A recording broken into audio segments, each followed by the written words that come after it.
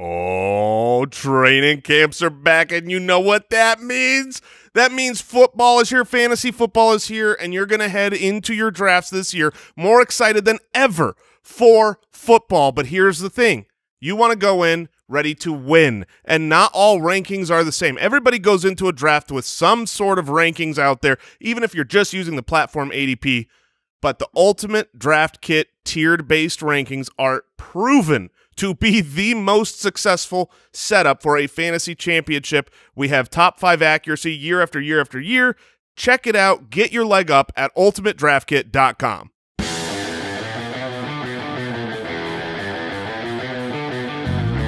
Welcome to the Fantasy Footballers Podcast with your hosts, Andy Holloway, Jason Moore, and Mike Wright.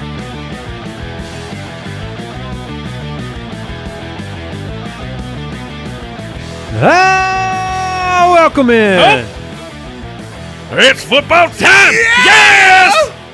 Let's go. I apologize for the pitch. It was too excited. Not excited enough, Mike. You apologize For nothing. For nothing. Yeah, what am I doing? I've lost my way. Mike hasn't been into the on the studio microphone in a little It's while. Mike right time. That's what I'm doing. Goodness. Prayers, thoughts with those of you that careened off the road in the midst of that. That was spectacular, though. We are excited.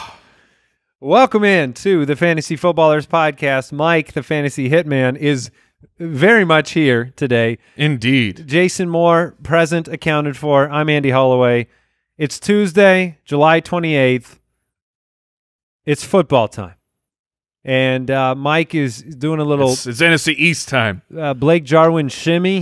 He's Whoa. wearing a Blake Jarwin shirt. Wait, is it a spoiler? Yes. We had to build him up. But yes, it's Blake Jarwin time, everybody. Now, that's one of 4 of those shirts. This is one of one. This is That's the only one this ever is printed? the only Blake Jarwin shirt ever printed. Is he doing a stiff arm in that? Probably.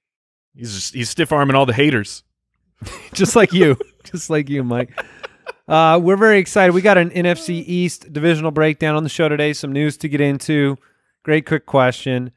Jason said it at the top. Make sure you check out ultimatedraftkit.com. We've partnered with St. Jude Children's Research Hospital again this year to donate $1 from every UDK sale to St. Jude. And this is the best Ultimate Draft Kit we've ever released. New features this year. More stuff planned for August. Just going to be released into the draft kit. So make sure you check that out at ultimatedraftkit.com. We're live all week long. Yes. Answering questions. The time is now for you to get going. Get ready for your drafts. I know that there's some doubt out there. There's some worry, some concern, a lot going on in the world, obviously. But the NFL is here. Training camps have opened. We are under 50 days before we kick off for 2020. And, you know, it's time to make up a little time. If you haven't been diving in yet, Get that engine going. let's go. There you go. Get that hype train going. Now, you want that's the hype train you want. Not the... You got to be very careful because you could get. What? You're trying to pull it up? No, I think Okay. I think Al Borland managed to delete the dangerous fear train? Yeah, the fear train. All right. That was entertaining, though. What else is going on? Last chance to apply for one of our writer positions. You can go to footclanhelp.com. We're looking for 2 more writers, 2 to 3. We'll see if we find the right people. And fans of the show, we're only announcing it on the show. If you're kind of dialed in with the fantasy footballers and what the show is about, interested in writing, footclanhelp.com to apply. Here's your quick question. What position battle are you most excited to monitor in training camp? Training camp getting started today. What are you paying attention to? I have a list. You have a list? Yeah, I've got several things I'm looking for this year. But if I have to give it to one, the number one thing that I'm curious about, because you know, I think we're going to get media reports talking about the major events going on at camp, and I want to know who is the wide receiver 1 for the Houston Texans. Is it that's a really going good one. to be Will Fuller because Right. he has the experience? Is it going to be That's a great one. Brandon Cooks traded for after the Hopkins departure? Because whoever that is it going to be Randall Cobb? nope. But sure. I mean, That question watch is being asked by others, not you. Well, the question could be asked and answered by me.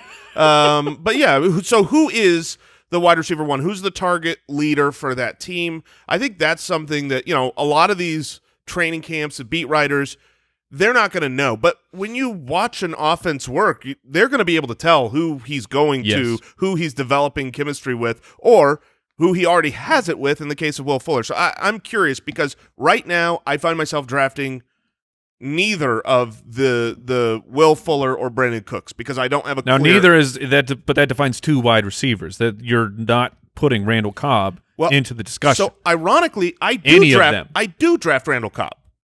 I draft Randall Cobb from time to time because in all his Ronald Jones drafts, he's free at the end of the draft. So I don't think he's going to be the number one for the team, but he's actually the one guy I have drafted. The middle round guys of Will Fuller and Brandon Cooks, I don't grab either of them because I'm Could you make not an argument confident. that none of those three wide receivers have ever proven themselves to be a number one in the National Football League? I mean, Brandon Cooks would be the only one you could look Brandon at Cooks and say is pretty close. He came close. I would say but Fuller never has. Randall Cobb never has. It's very interesting to think about it. I almost selected that positional battle, Jason.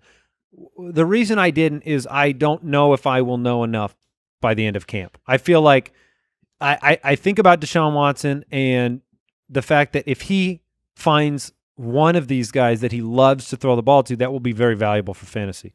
I'm afraid I won't know in training camp. Brandon Cooks, it's funny because he was so bad last year with the injury and then kind of disappeared. It was the wide receiver 62. You almost forget he was a top 15 wide receiver the previous 4 seasons. He was 14th, 9th, 12th, 13th. I don't forget that.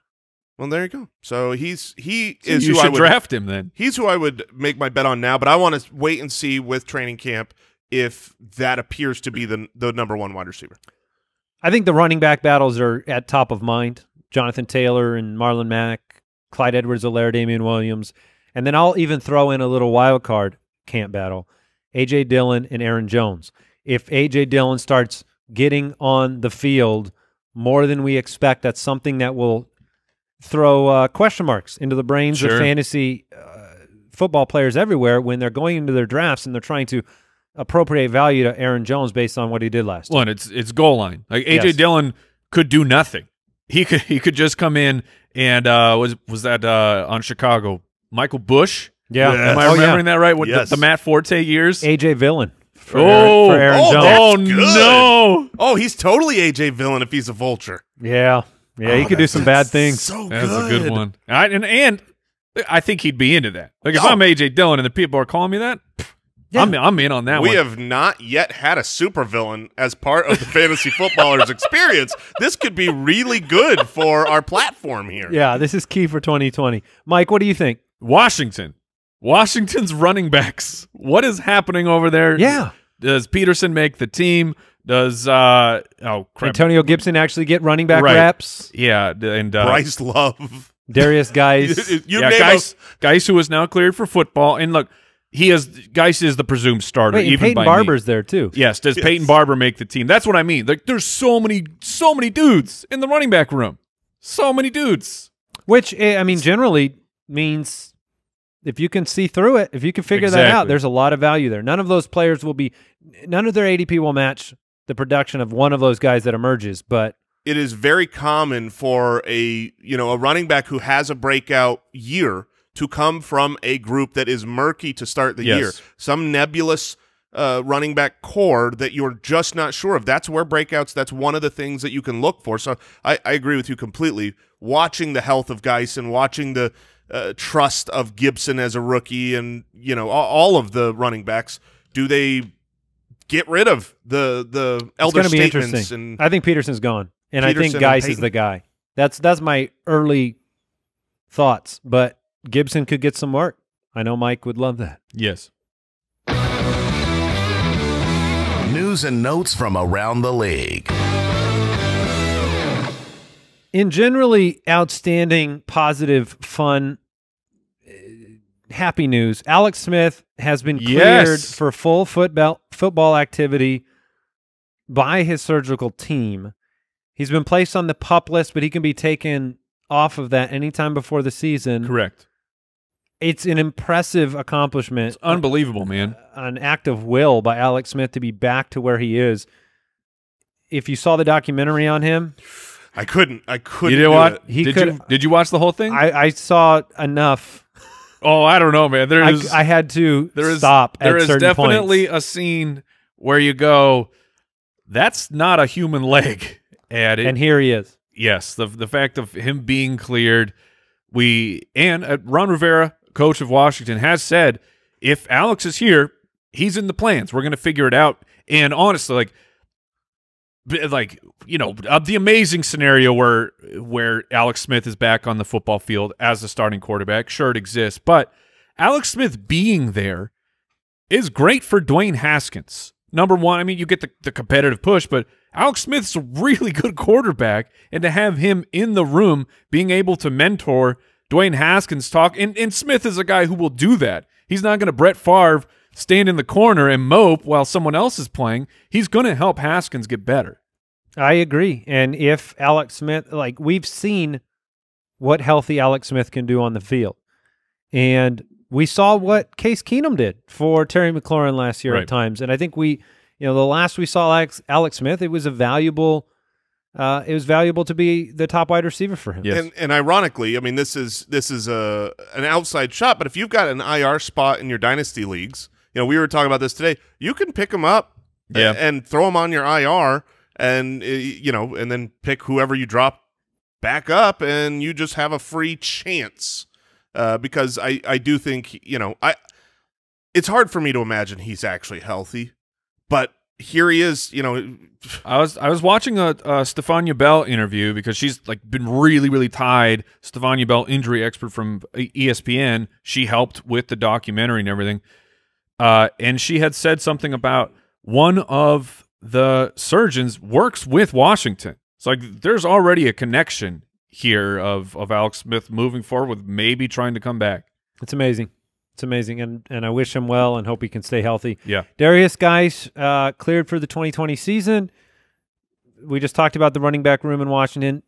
Dalvin Cook played ping pong with our hearts over the course of the weekend.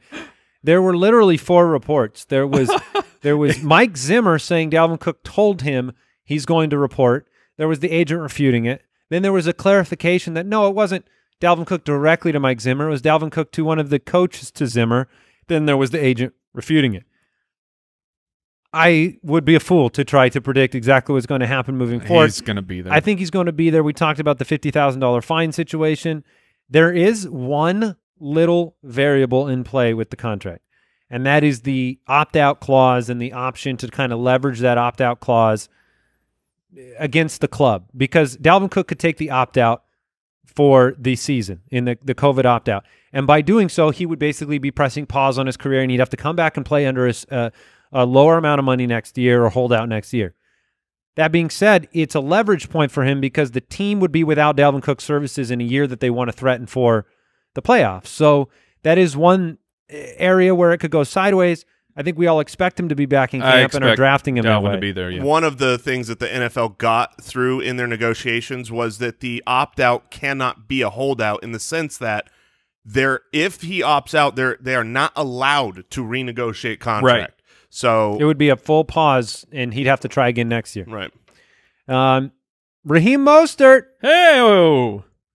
The 49ers have restructured his contract, and everyone's happy now. Yeah, everyone's happy. His agent came out and said he's happy. Mostert is in San Francisco, and if you have him on your dynasty team, if you have him on your you're happier. You are much happier that he's in the Shanahan system. Yep. Where we saw great success. It's where he belongs, and it's where he's going to be very valuable for fantasy. It's where he's home. Yeah. I mean, we all knew that he was not getting traded when he requested a trade. Yes. And then the other big piece of news related to COVID-19 and the 2020 season, Ian Rappaport confirming the fact that the NFL will create a temporary IR spot for COVID-19. Now, the caveat here is that players can be placed on it if they test positive for COVID-19 or if they are quarantining because they've had close contact with an infected person. If they fall into either of those categories, the club is required to place them on the reserve COVID-19 list. For fantasy football owners, what this means as of today, at least the way I interpret it, is we won't know that a player is conclusively COVID-19 positive and might miss 2, 3, 4 weeks. This player could be quarantined for 2 or 3 days as they get a test back, as they figure out whether, because they're going to quickly try to pull anybody who's had close contact away from the rest of the team as a precautionary measure. And so, we're going to do our best on our end on the website to try to figure out a way to get you guys this information and follow along with some sort of chart or, what's going on during the year. But just don't believe that every player placed on that list is gone for 2 or 3 weeks is my point. For example, Vikings placed first-round wide receiver Justin Jefferson on the reserve COVID-19 list. We do not know if he has indeed tested positive for COVID-19 and will be out for, an extended period through training Keyshawn camp. Vaughn as well. Oh, I had not heard that Keyshawn one. Vaughn has also been placed on the reserve Oh, COVID-19 my Ronald list. Jones love Where was this. where was the source for that one, Brooksy? 1 sec. Okay. So, yeah, I mean, these that's breaking It was for us. It was Dalvin Cook.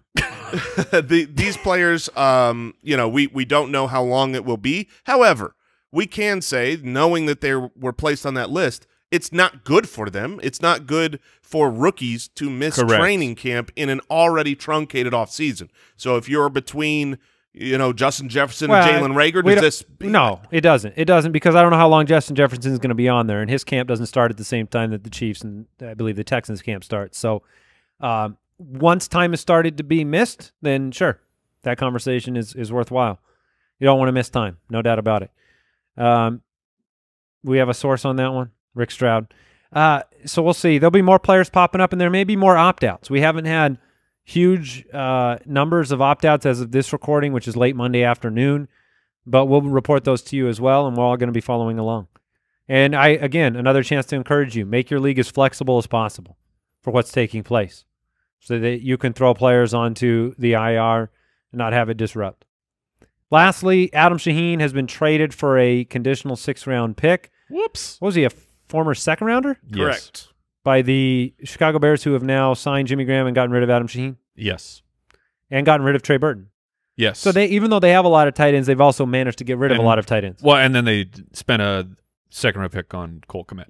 Yeah. So yeah, they still have plenty. It actually does. I mean, this move is Jimmy Graham. It's man. helpful. Yeah. It's Jimmy Graham.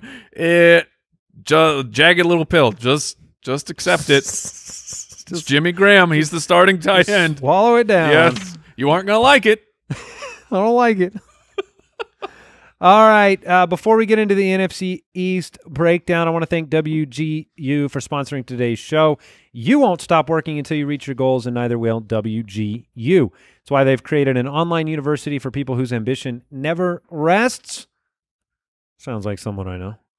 Me? Myself. Oh. WGU's innovative competency-based learning model was designated and designed specifically to fit the lives of busy adults. They're a nonprofit offering online bachelor's and master's degrees in business, IT, education, and nursing. You can move through the material you already know and spend time learning what you don't, which means the faster you demonstrate what you know, the faster you finish. It's about half the cost of most other online universities, so you can graduate with far less debt or none at all. Get your $65 application fee waived at wgu.edu/fantasyfootballers. That's wgu.edu/fantasyfootballers. Foot Clan, summer is in full action. Longtime sponsor of the show, Manscaped. They are helping us stay fresh. They have all the right tools. They just keep coming out with new stuff all the time. Like, it was really exciting. They already had the best body trimmer on the market, and now they have unveiled the Shears 2.0 nail kit. It's a perfect add-on to the Lawnmower 3.0. I just got that. I got them too. It's nice. It's an incredible handy package. It's got all the things you need for your nails. You've got like a slash-tipped tweezer, rounded point scissor, fingernail clippers, of course, and then there's a nail file in there as well, and it's really compact. It's going to go right along with you.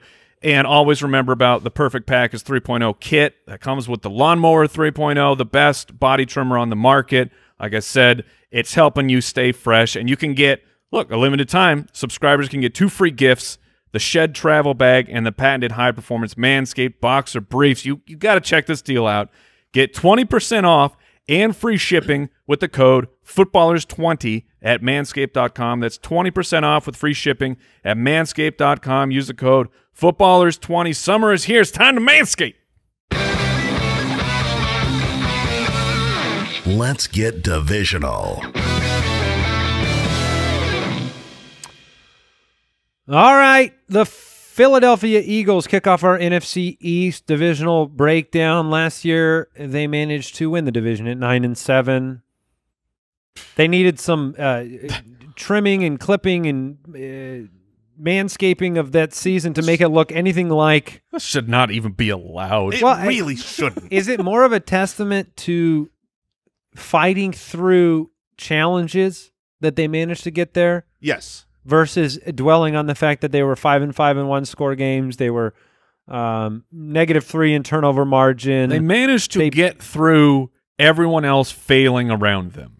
Yeah, I mean, they beat Washington twice, the Jets, Miami, the Giants twice.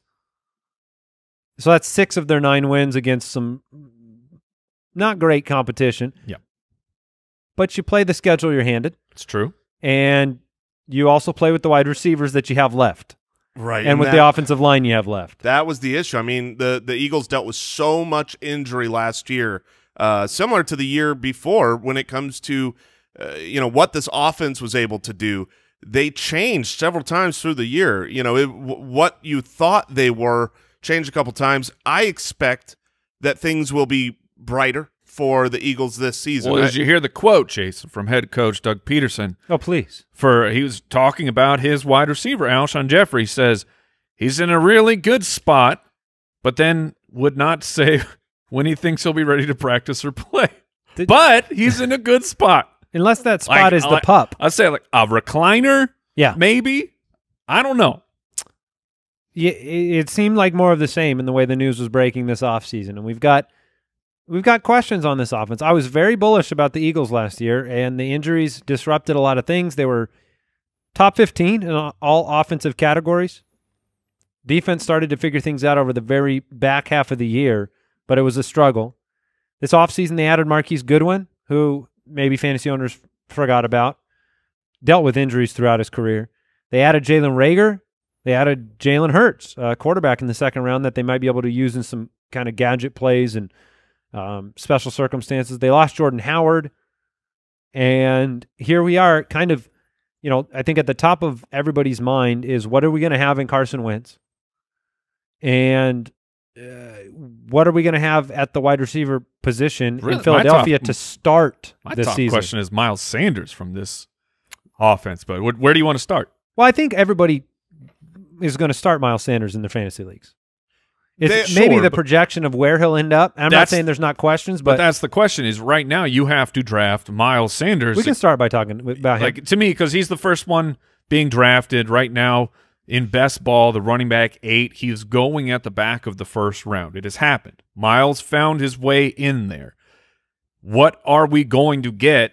Because last year to end the season, he was a monster, averaging over 18 touches per game, nearly averaging 100 yards per game. Weeks 11 through 16, he was the running back 3 behind only Christian McCaffrey and Zeke. And yet we have, that scenario only occurred because of injuries to the running back position. Of all the injuries that the Eagles dealt with, Doug Peterson and his usage of the running back by committee, the hand was forced.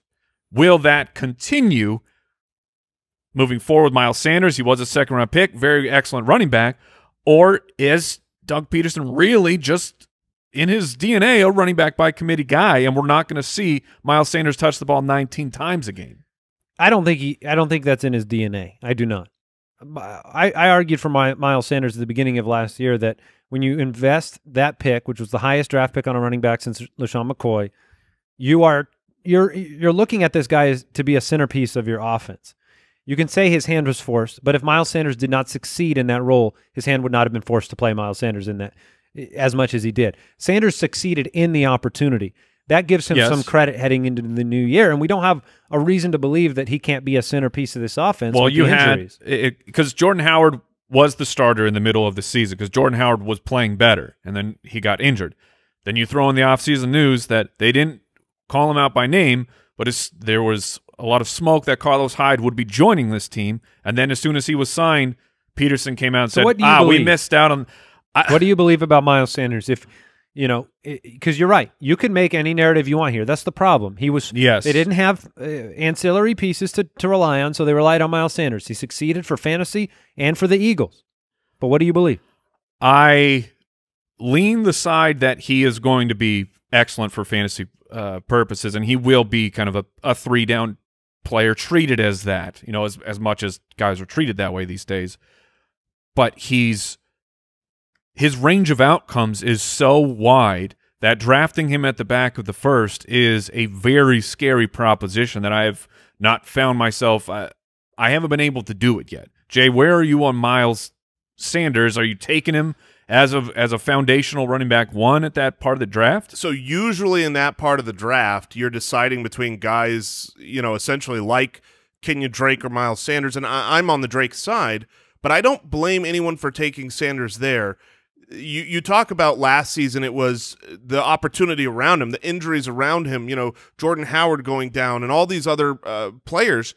Their issues are what caused Miles Sanders to be used in a three-down capacity, but that's the situation we're heading into the year with. All right. Right? Like, it's him and Boston Scott, so he's going to get the work. It doesn't even matter if it's in Doug Peterson's DNA. If Doug Peterson is like, no, we're a committee back, it's still going to be a heavy timeshare advantage to Miles Sanders because they don't have the roster. You know, it's Corey Clement might make the roster or Chris Warren. Like, these guys are not eating into the volume. My issue is I do not think that the targets that were there at the end of the year, you know, you said he was, you know, high running back 3 or something. I think that was full PPR. Half PPR, he was like the running back 9. Okay. And all of the wide receivers that went down to injury, and they're throwing to Greg Ward, that was when you had an 88 target pace for Miles Sanders. I don't have him with that many receptions, but I do think he's going to get 225 carries,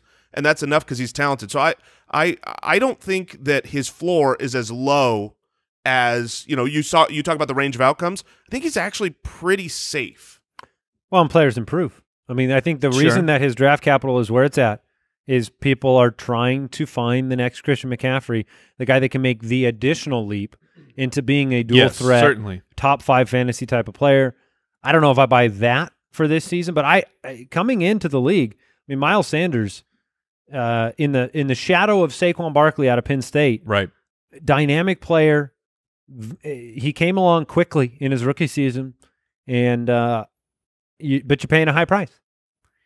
Carson Wentz being drafted as the QB9 right now, he dealt with the 0 wide receiver situation in a big way. I just don't even know how to feel about Carson Wentz. Like, it's fine. I love Carson Wentz. You love him? I do. I think he's a phenomenal quarterback. Like, in real life, I think he's great. For fantasy, he's always been very good. At the end of last year, you were very disappointed. At the end, you know, the second half. Were you ever really happy last year? Oh, certainly. Yeah. I mean, you look at the first.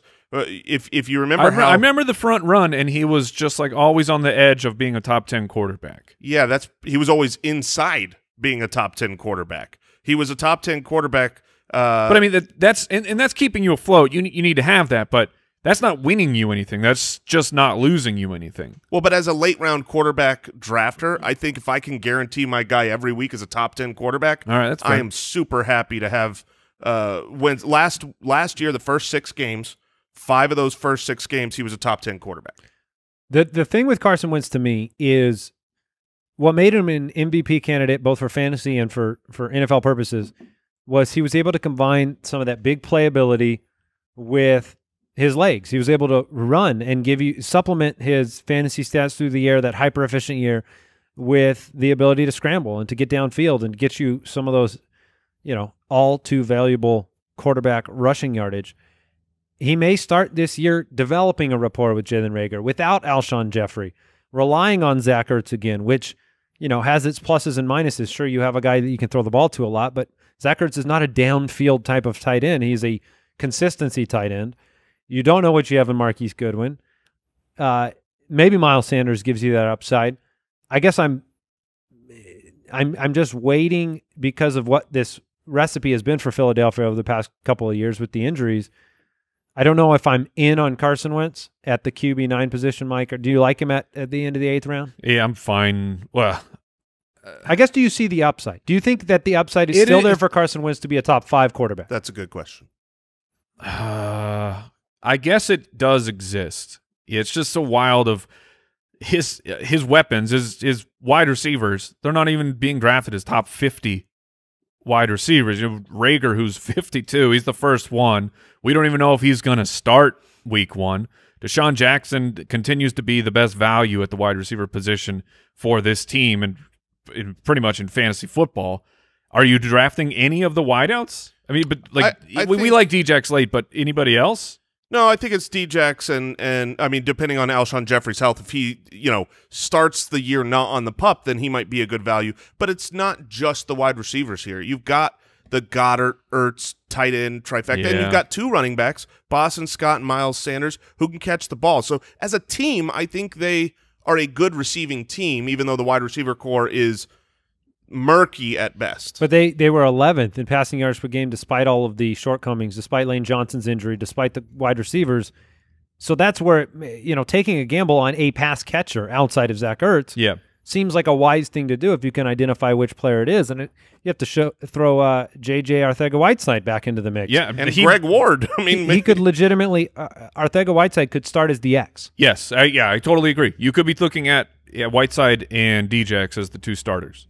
So Djax is that pick for me. I guess to just put that on the board. He still is is the for pick. me too. He has to when he's on the field. He's been great. I believe he was like 8% of their touchdowns last year, having played 1 week. Yeah, that's technically shocking. 2, but really 1 actual game. Okay, are there question marks around Ertz and Goddard we need to discuss? I mean, we've talked about them. I'm not drafting Ertz. Tight end 4 right now, 5th round pick. I have such a hard time drafting. A lot of him and hawing during the Eagle chatter today. Right? Yeah, I have a hard time drafting a middle round tight end. Like a 5th round tight end just almost always fails. But here, if Ertz keeps dropping, he was obviously in the conversation with Kittle and Kelsey as the 3rd, and now Mark Andrews has really taken that over. You could have him dropping to a value because I always talk about I want guys who get off to a hot start. And if Alshon is on the pup, then Ertz is going to get off to a strong beginning of the year. He's still just, 29 years old, 30 years old. And I think last year a little bit of the feeling you had was he went from that 116 for 1,108 year down to, 88 receptions at the tight end position for 916 and 6. Yeah. So he is slipping down to where he's more reasonable at your tight end position, 5th round. We'll see. All right, the Dallas Cowboys 8-8. They went an undesirable 1-6 in 1-score games. Ugh, that's gross. But you know how you fix that, right? Mike McCarthy. Mike McCarthy. Wizard. Yes. And goodbye, Jason Garrett. Hello, Mike McCarthy. They underperformed last year. This was not the what we expected. We thought they'd potentially run away with that division, especially after the injuries that the Eagles suffered. 5th in rushing yards per game, 2nd in passing yards per game. That was the significant bullet point from the Dallas Cowboys offense last year. Kellen Moore, who has stayed in place as the offensive coordinator, still there, transformed this offense, put more on Dak Prescott, and Dak did a lot with it. Yeah, Dak was fantastic. Like last year, he had the 3rd most deep completions while being tied for 4th in adjusted deep completion percentage. So he was going down the field, and he was very successful, tied with he had 11 deep touchdowns. That's tied for 2nd among the quarterback position. Like Dak was very, very good, and he was very, very good at going deep. And this is the one kind thing I will say during this segment about Amari Cooper. Ooh, I want to hear it. The toughest stretch for fantasy was pretty lined up when Amari Cooper got hurt. And when Amari Cooper disappeared off the face of the map, like week 12 through 16, that's when Dak struggled at least a little bit. In other words, he likes him.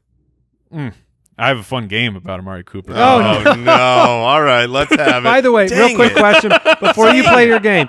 Do you think that Russell Wilson looks at the difference between Dak 2 years ago and Dak last year and shows that template to his general manager and to his head coach? Oh, he should. Because of the, Dak had averaged like 492 pass attempts, jumped up to 596. You've got this let Russ cook kind of hashtag out there. Let Russell Wilson run this offense the way Russell he wants Wilson to. could be unleashed, We've wondered. we probably will be wondering until the end of time as well. You don't think they're going to let it happen? No, they Okay. won't. We'll talk about that eventually. All right, let's play a game. Ooh, all right. We're going to play a little game called Amari Cooper or Marvin Jones. Welcome to the game, Marvin Jones. And look, this shout out Kyle the Borgogan. He's the one who's like, we got to play another game. And so he brought me some numbers. All right. Over the past couple years, so the 2017 to the 2019 season, that's the time range we're talking about. 17 and 19? Yes. Okay. All right. I'm dialed in. Receiving yards per game. Is it Amari Cooper, who's averaging more? Is it Amari Cooper or Marvin Jones? These games aren't fair fights. They're not fair fights. I will go Marvin Jones. Yeah. Me too. Oh, no, it's actually Amari Cooper. See, I had to start. You sneaky snook. I had to start jumping that one. All right. Yards per reception. Who's making the big play happen? That one I would That's got to be Marvin. genuinely say Marvin Jones. Oh, it is Marvin Jones. Excellent work, everybody. Touchdowns. Receiving touchdowns. That's Amari Cooper or Marvin Jones. Well, that's got to be Marvin Jones now, doesn't it? I'm going to go Marvin It is, in Jones. fact, Marvin Jones, who has 23 compared to Amari Cooper's 22. Top 12 weeks.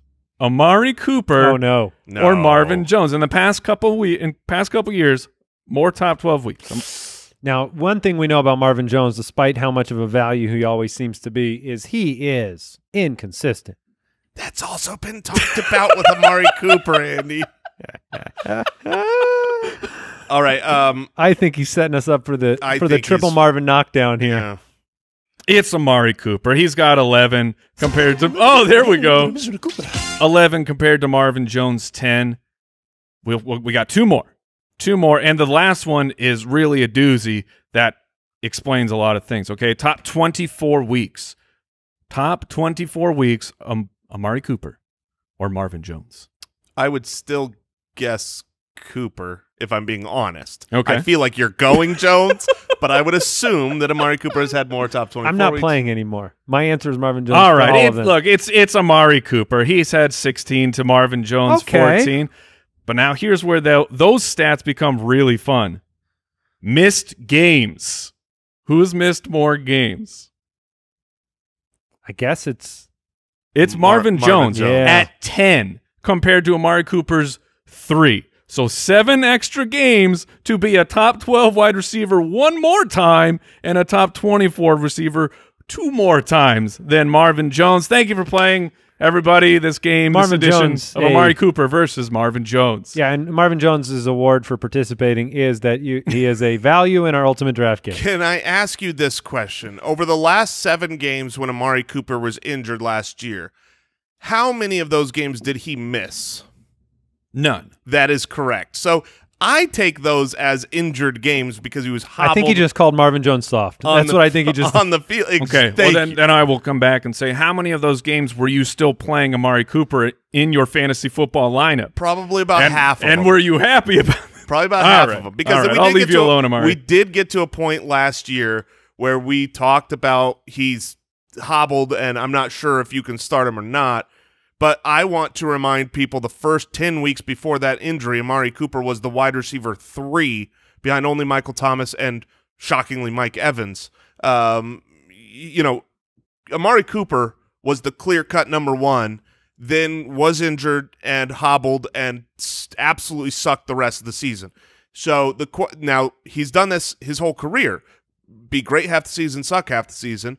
Mike, I think you are on point in being fine, avoiding taking your loss if you're wrong on Cooper, but wanting to avoid the risk and the historical output that his inconsistency has provided, I am willing to take the risk on Amari Cooper this year based on what I saw for the first 2/3 of the season before an injury and $100 million given to him. I think one interesting comparison for Amari Cooper might be the way we think about Tyreek Hill and the expectations we have on Tyreek Hill kind of changed. We know that Tyreek has monstrous, week-winning, big-time play games. Amari Cooper has done that over and over and over again at the NFL level. But I feel like we give Tyreek a little bit more of a pass on the consistency than we do Amari Cooper. Maybe that's because Cooper has gone out. He's done it so many times. And he's just disappeared. You know, it hasn't been the defense taking him away, it feels like. It feels like he's been taking himself away in some of these games. And he said, Brooks just updated, Amari Cooper in best ball is going in the 4th round. I'm actually fine with that. He's going running back. He's the wide receiver 12. Marvin Jones is the wide receiver 37, in case you want that game to continue. And also, the game is not saying that Marvin Jones is Amari Cooper. No, it's more so saying that it's not saying to move Marvin Jones up. It's just to highlight the fact that expectations and reality aren't the same thing for Amari Cooper sometimes. Michael Gallup, 3 rounds behind Amari Cooper. If you had to pick between them, are you taking Gallup, Mike? Yes, I would take Michael Gallup. But before this, I went and I was looking at all the wide receivers who in their sophomore season hit the 1,100-yard mark, and the hit rate of these wide receivers is unbelievable. You go through the list of them, and the ones that busted is because they got hurt or because their quarterback went down. Essentially, like basically, Corn Robinson was like the only guy who I could find where he just never really did a whole lot after that. So yes, I'm after seeing the names on the list, the sophomore wide receivers who had 1,100 yards, I'm very bullish on Michael Gallup. Any chance that CeeDee Lamb has a rookie impact, Jason? Rookie impact, yeah. I mean, you have Randall Cobb last year with 83 targets. I think you give 83 targets to CeeDee Lamb, and his ability to yards after the catch a billion times better than Randall Cobb, and he could take some to the house. He's not the rookie wide receiver that I'm targeting because he's not slotting into a role that could be 100-plus targets over the course of the season. I would rather go with Jalen Reagor or Jerry Jeudy. Randall Cobb just dialed in. He would like you to change that from $1 billion to at least just $1 million. Okay, look, all hyperbole aside, I'll take my exaggeration away. It's 1 million times better than Randall Cobb, and that now I'm being factually $1 billion is very insulting for poor Randall Cobb. You know, it's just one of those things where the ability of CeeDee Lamb to navigate traffic without ever being able to get tackled. I mean, obviously, this is college, but you know, still compared to other college players, it's an amazing ability. He was my #1 wide receiver coming in. Unfortunately, he lands where he is the 3rd on this roster. I would like Gallup. We had a mock draft where I took Amari Cooper and Gallup. It was on accident, but it is telling.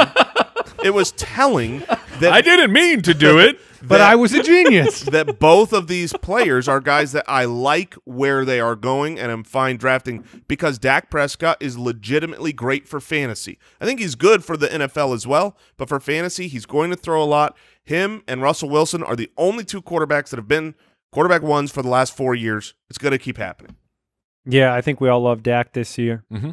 Blake Jarwin. Yes. Plays tight end for the Cowboys. All right. Yes, he Moving does. on to the New York Football Giants. Blake Jarwin. All right, so here's my case for Blake Jarwin. Is he on your My Guys list, Mike? Are you willing to go that wild? Possibly. Go that wild? We'll see. The nice thing is, I mean, if you punt tight end, here's why I think you should take Blake Jarwin. So last year he was 8.9 yards per target. And we know the story, though. Jason Witten was there. Jason Witten in his 6.4 yards per target. What? That's a bad number. Yes. Over the final 2 seasons, that's what Witten was putting up. And I get it. Jason Witten was there. If Blake Jarwin was ready, why did Jason Witten come back? Because a Hall of Fame tight end went to Jerry Jones and said, I would like to play football again. You bring them back, and you see if he has anything. Witten is gone. Blake Jarwin is back with a brand-new contract. There's 166 targets vacated between Randall Cobb and Jason Witten. That's a lot. Since the year 2000, Blake Jarwin is one of 7 tight ends who have ever had who have had a game of 100 yards and 3 touchdowns. The dude can go off. He can absolutely go ham. And the tight ends that you're selecting from, if you punt, you can't say that about all of them. He's going to be in an up-tempo passing offense, an offense that is complemented by a horrifically bad defense. They're going to have to throw the ball a ton. And Blake Jarwin, as much as I like CeeDee Lamb, like in the range of outcomes, Blake Jarwin could be the number 3 target on this team. All right, let's talk about the Giants. 4-12 last year, 2-5 in one-score games. It wasn't pretty. There were some moments for this offense. Daniel Jones, some fantasy-relevant moments. But Pat Shurmur is gone. Joe Judge, the new head coach. He was the wide receiver and special teams coach for the Patriots in 2019. Jason Garrett just, you know, down the line in the NFC East. He's now the offensive coordinator. Yeah, he's there.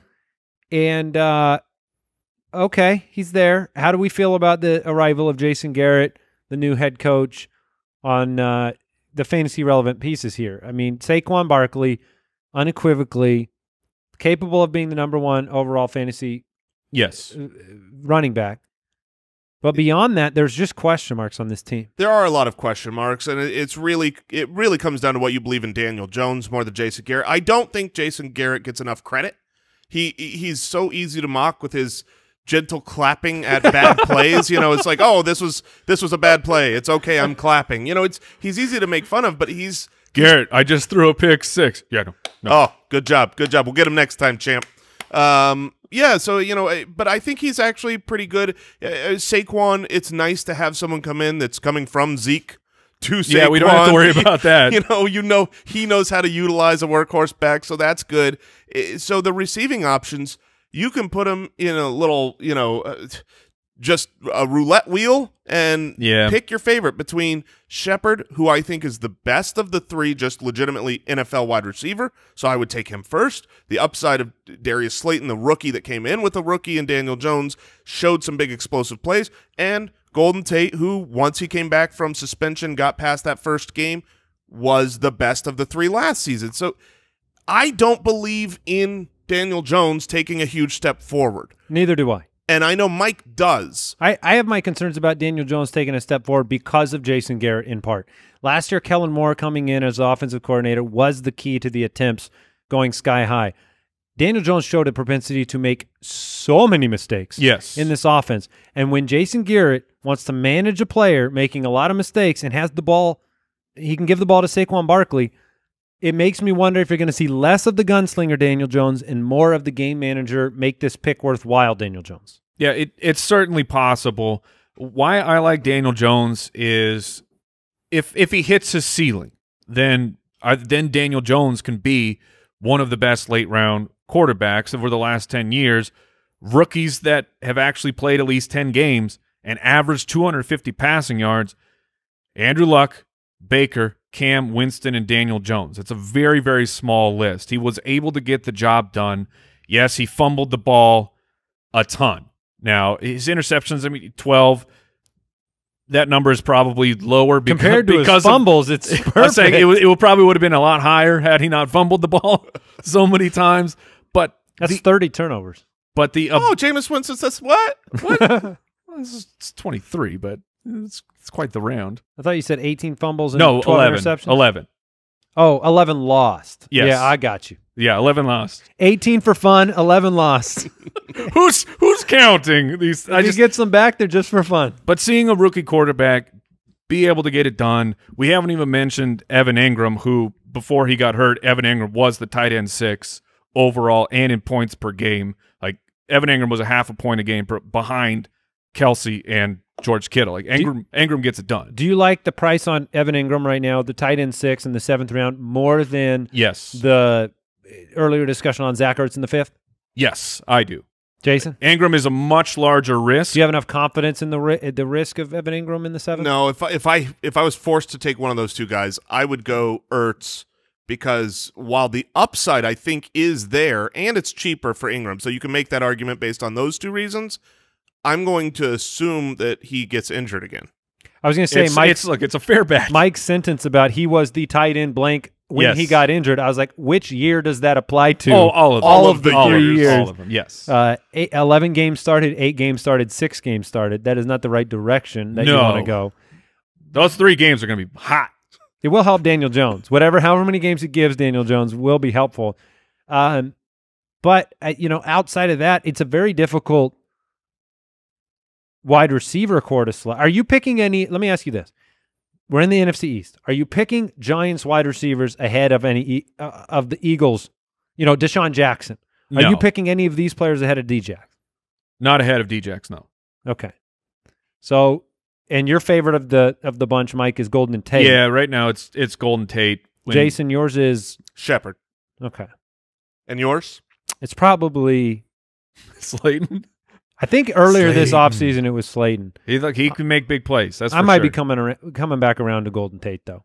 When I think of trying to manage the turnover proneness of Daniel Jones, Golden Tate is a great friend. He was the wide receiver 21 from week 6 I know, on. you and your stats. It was touchdown dependent. Stats. Wide receiver 21. That's pretty good. That is good. He's got a new game. It's called Amari touchdowns. Cooper or Golden Tate. Let's talk about any other question marks on that team, but I don't want to go too quick. I'm just so eager to get into Washington football team. The only thing I would say regarding Daniel Jones, there are a lot of minds that I really respect in the industry that love Daniel Jones. They have him as a breakout. And when I statted him out, I was impressed with where he landed, but his beginning schedule, we've brought this up before, but if you haven't heard it. Oh, it's Pittsburgh, Jason. It's Pittsburgh, yes. And then he goes to Chicago, and then he's back home against the Niners. This is a 3-week stretch that is not good for passing offenses. So if you're drafting him late to be this opening streaming quarterback hope, it's fair. He better be your quarterback 2. I think I'm officially calling the bus for Daniel Jones this year. All right. Which, difference of opinion. That's all it is. The schedule mixed with Jason Garrett is all, all right. He's not that bad. Yeah. I think that he could be. That's fair. I think it's a tough division. Washington football team, 3-13 last year. They lost a lot, including their nickname. And here we are. Get it out of here. Passing yards per game, 32nd in football last year. Hooray. 32nd best? Correct. 32nd in points per game. That's not good. And here we are with a huge question mark at the quarterback position. Dwayne Haskins probably gets more crap than he deserves. Tough situation. He did improve. Tough situation in his rookie year. I have leaned into that because I didn't like him coming out of Ohio State compared to some of the other draft prognosticators. I think I've probably given him too much crap. He has a very, very talented wide receiver in Terry McLaurin, and he's got a good head coach in Ron Rivera, somebody that I think can help manage to move him forward in his career. They drafted Antonio Gibson in the 3rd round. Yes. And for those that have not watched college tape of Antonio Gibson, I encourage you to do it. Yes. Honestly, it reminds me a lot of when you went back and watched tape of Deshaun Jackson when he was drafted out of California and came into the league, and people questioned the size of the guy. And then you go, wait a second, that's electricity on the field. He's going to turn a 3 or 4 yard looking play into a big-time touchdown. That's what Antonio Gibson looks like to me. And because of the fact that there aren't a lot of weapons in this offense that we know beyond Terry McLaurin, there is opportunity there for touches to be manufactured. I still think they're going to try to protect Dwayne Haskins. I think that whether it's Darius Geis or other pieces of this offense, of the backfield, I think that they're going to be conservative, but I think it's not all bad in Washington. Yeah, there are rooms. There's There are rooms. There are rooms. There are rooms. Rooms That's it. available. You're done. You're done. There are rooms. There's room for a breakout, but for the most part, I don't want anything to do with this team that's not named Terry McLaurin. You can take a shot. Gibson late. I loved Gibson late. The problem is right now Gibson is starting to not go as late as what you call late. He just keeps creeping up. That's the Mike Wright effect. Okay, it's not just me who is madly in love with Antonio Gibson, but he's still not anywhere close to a range that I would say he's still a late round guy. Is he still in the double digits? Yeah, he's 14th round. Yeah, that'll creep up. Hogwash. Yeah, look, every draft that I've done with real people lately, he's not 14. Well, he's a last round pick or second to last round pick. I bet come drafts he's going to be going in like the 9th or the 10th Look, round. there's a world and where that's fine with me. Yeah, there's a world where Antonio Gibson is completely useless on this team. That running back room we read about is 5 deep, and there's no guarantee that he's productive. The biggest problem I have look, I love Terry McLaurin. Just watch the tape. Terry McLaurin makes big time plays. That's not always enough. You want a wild Terry McLaurin stat? Well, yeah, sure, Mike. All right. Terry McLaurin with Dwayne Haskins as the starter averaged 4 receptions and 65. All right, I'm sorry, 4 receptions and 66 yards. Those first weeks where it was not Haskins, although Haskins came in, twice when in relief, 4 for 65. He was the exact same player over the splits with and without Haskins. Okay, but if you get 58 for 919 and 7, it's not delivering on the breakout. That's not enough. Right. 58 for 919 and 7 is not going to be enough. So if Dwayne Haskins struggles, that's not enough. I mean, I sit here on the show, I talk about my worries about Keenan Allen and the quarterback situation. Right. Keenan Allen is a better wide receiver than Terry McLaurin. Yeah. Oh, yeah. He's a much more experienced, better route runner, better wide receiver. If I'm going to bet on anybody, I'm going to bet on Keenan Allen with bad quarterback play over Terry McLaurin. And this is not to throw any water on the talent of Terry McLaurin. It's just to highlight there's a variability in all players, right? It's the same thing we look at Devontae Parker. He had a monstrous year last year. We look at him and we go, man, do we buy that big of a year with not knowing what the quarterback situation in the room's going to be? I have that same kind of hesitancy with Terry McLaurin. And McLaurin is a 6th round pick at the very top of the 6th round. The wide receiver 24, totally fair price, no problem with that at all. But I just see a pathway to being disappointed. When you stat these players out and you look at probabilities of how much passing volume and where the targets go, that's where Terry McLaurin shines because he is the primary alpha within this group. Steven Sims Jr., Trey Quinn, they aren't going to get the targets. That's where Antonio Gandy Golden, Jason, sure. have some candy. Have some candy. You're speaking my point here is that he is going to be the leader in target market share. That's why he's higher in rankings because you've got a guy who's going to get targets, who can get deep, who can score. But to Andy's point, I compare him to another. Obviously, where I stand on Hollywood Brown, but these are both really fast, really deep route running, good quality young wide receivers. Well, one of them has Dwayne Haskins throwing him the ball, and one of them has Lamar Jackson. So it's crazy to me that it's always Terry McLaurin that people want over Hollywood when it's like, if you look at these situations, who has the better chance to really explode and, have 1,200 yards and 10 touchdowns? Can Haskins support that? I would say yes. AJ Green or Terry McLaurin? Terry McLaurin. Terry McLaurin. I figured you'd both say that. Thanks for the softball. Yeah, I think. Can I get the guarantee that AJ Green's going to be healthy? No. Okay, I was just kidding. That doesn't exist. Darius Geis, he's my pick out of the backfield. Warming, RB34 right now off the board. Could be a run-heavy offense, 23 years old, always hurt. If you take your shot at him in the 8th round, the late 7th round, it's interesting. Maybe you've got a starter. Yeah, you might. And you have Scott Turner is the offensive coordinator for Washington.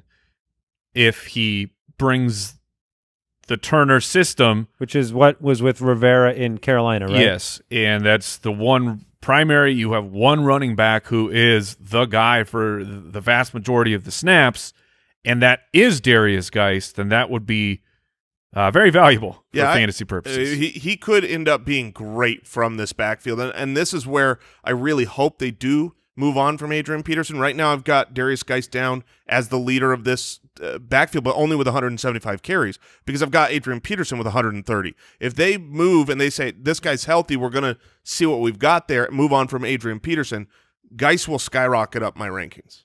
Any other sleeper value on this team? The Steven Sims Jr.'s of the world? Sims Jr. and Jeremy Candy Sprinkle Golden.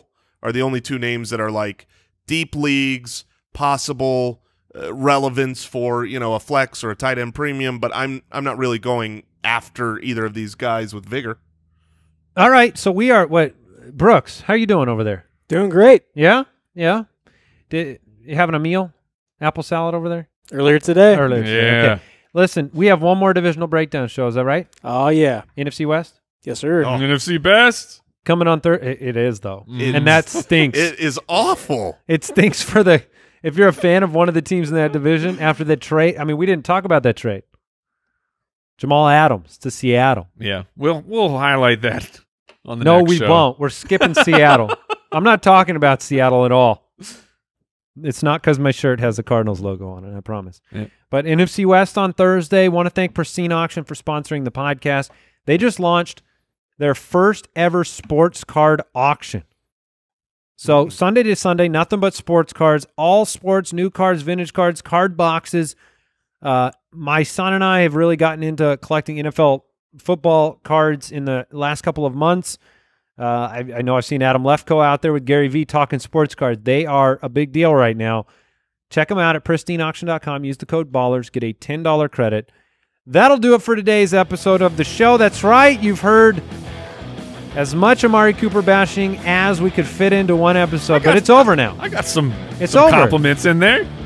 For Blake Jarwin. See you next time. Goodbye. Thank you for listening to another episode of the Fantasy Footballers Podcast. Join our fantasy football community on jointhefoot.com and follow us on Twitter @TheFFBallers.